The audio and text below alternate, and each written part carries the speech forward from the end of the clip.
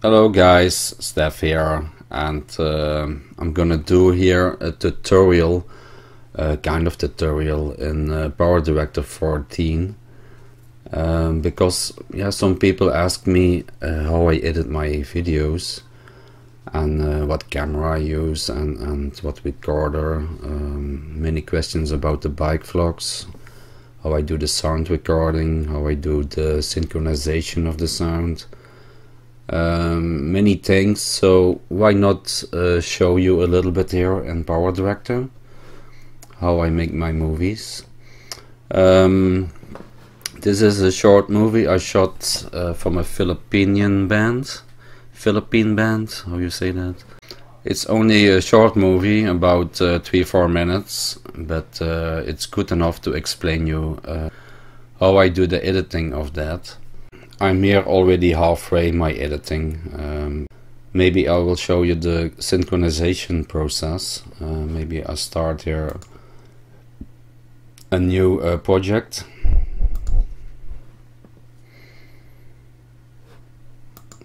So I'm gonna import the 3 media files that I need for this video.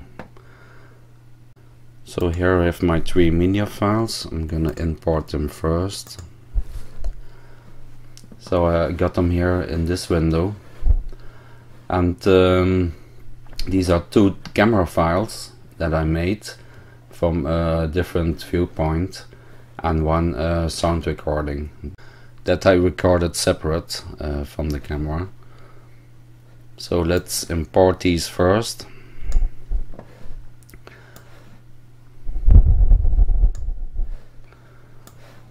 It's not important where I put them. I will explain you later. So this is the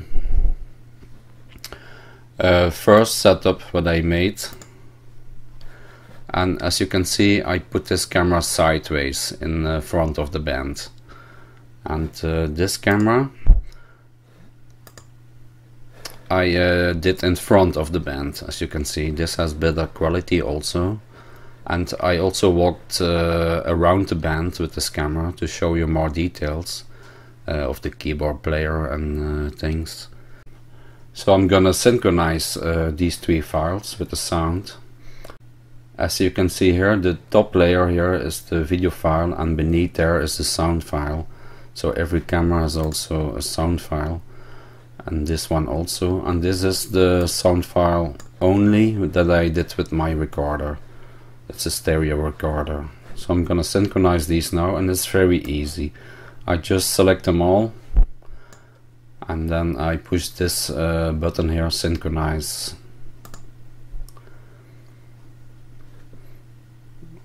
This can take some time, but if you have a fast computer it goes pretty fast. As you can see here, it's almost finished now. As you can see, they jump now. So at this point in the video, this is where all the 3 are synchronized there. So I'm gonna put out these ones, so I can only hear the recording of the sound recorder. So I'm gonna increase the level here a little bit, and let's hear what they have to play.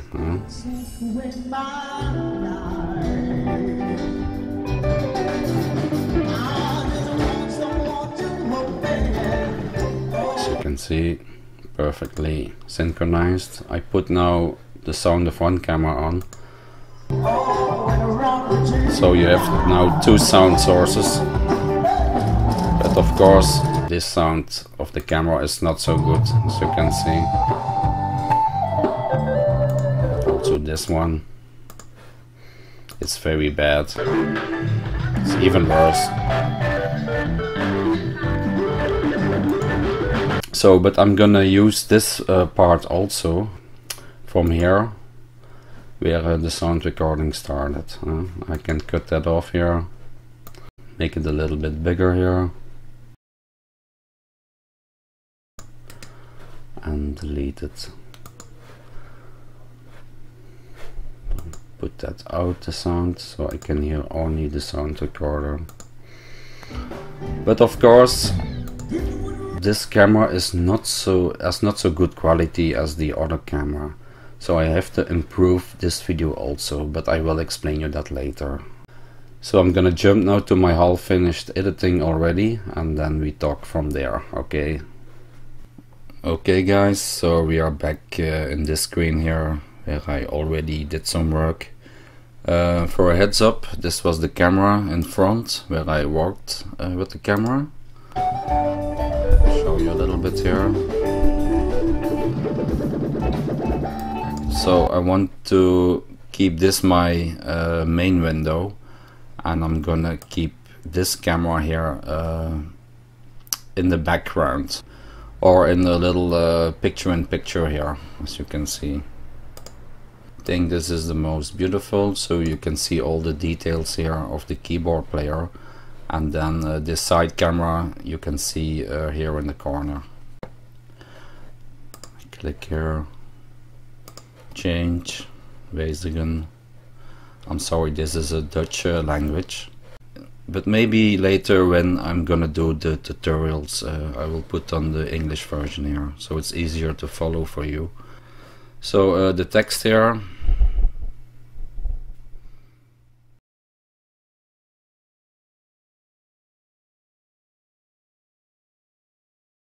you can center this, you can make it bigger,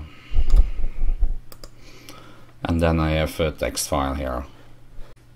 This is a little tip: if you do synchronizing, I keep a little bit of the original sound of the camera here at the end of the movie.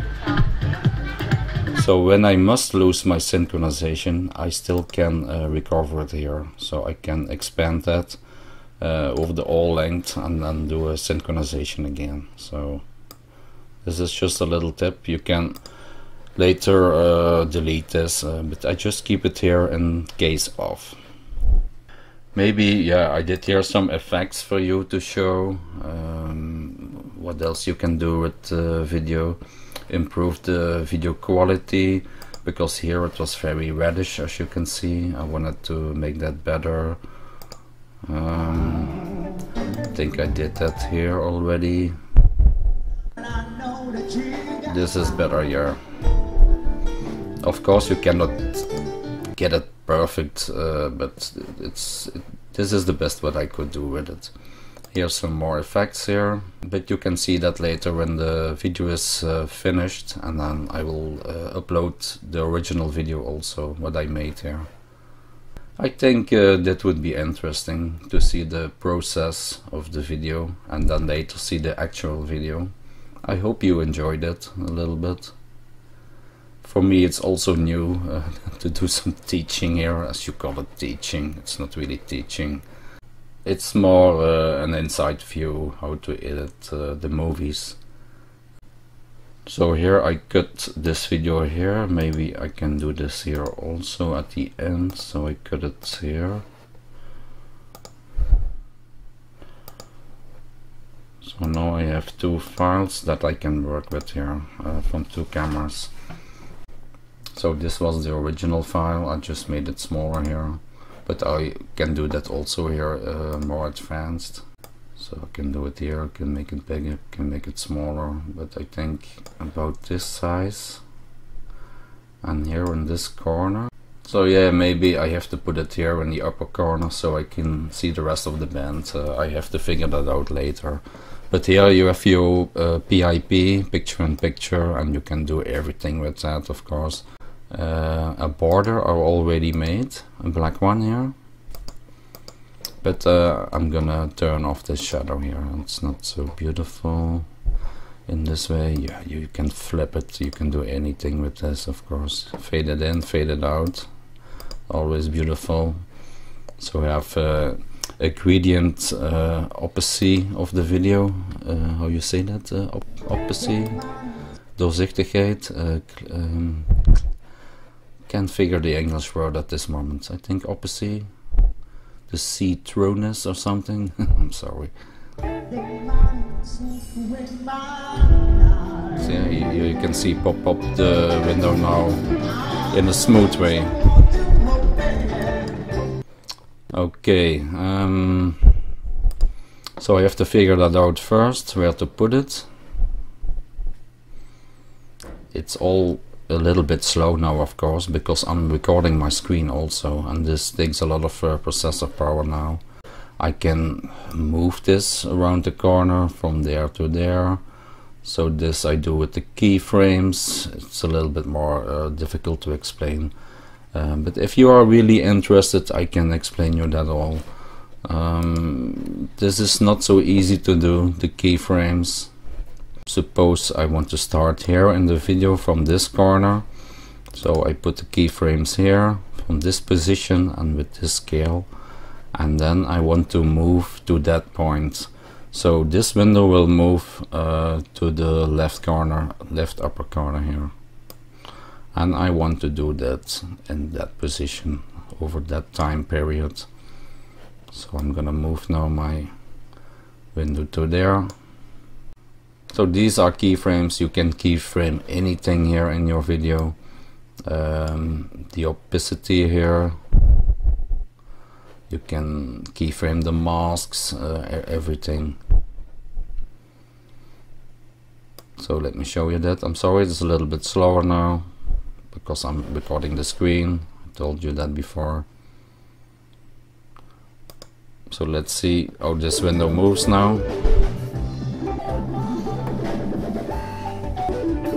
It goes in chunks now, of course.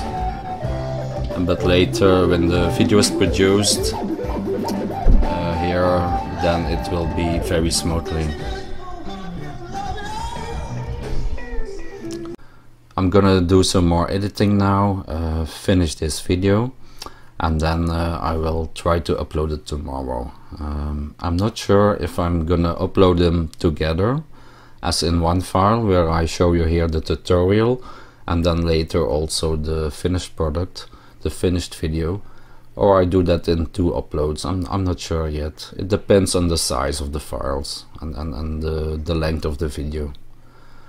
So guys, I'm back here and I almost finished my video here. I put in a few fade outs here, an end title, something like that, something like this.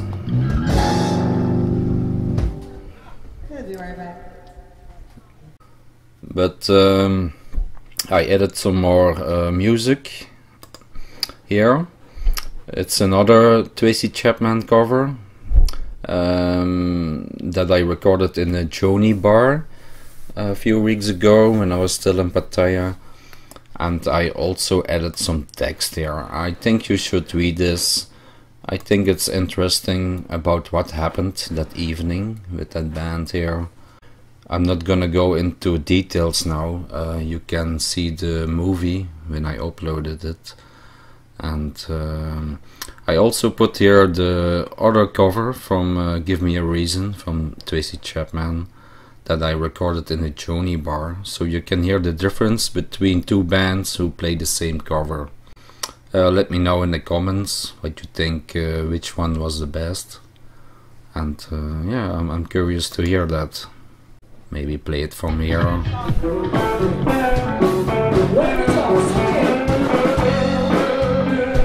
This is from Joni's bar in Soybokau. I did a video earlier about that, so I think I have to put a link in here to Joni's bar, that video, so you can click that link and you go directly to that video. I will do that in here later.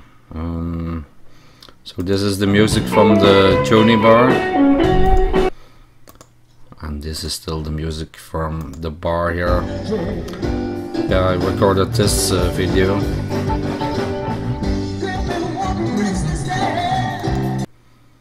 They are not bad also, this band, I must admit that.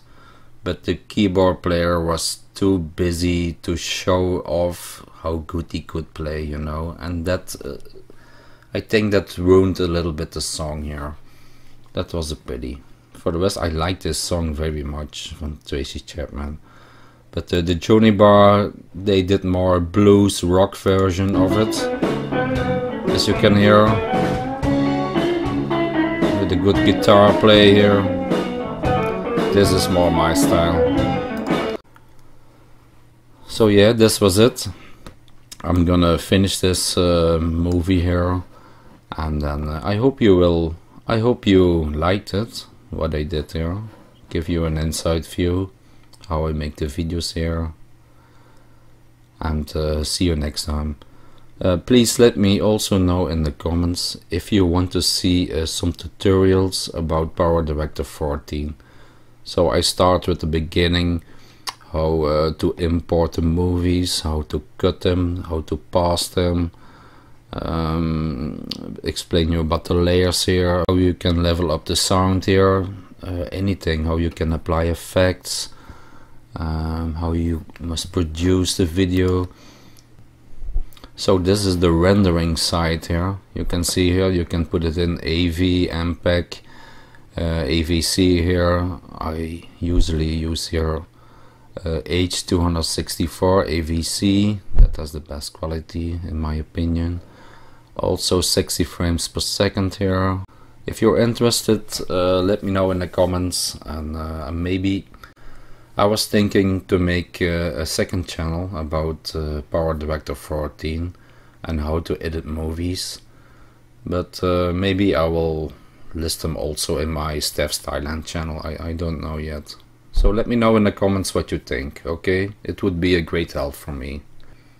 See you, bye bye.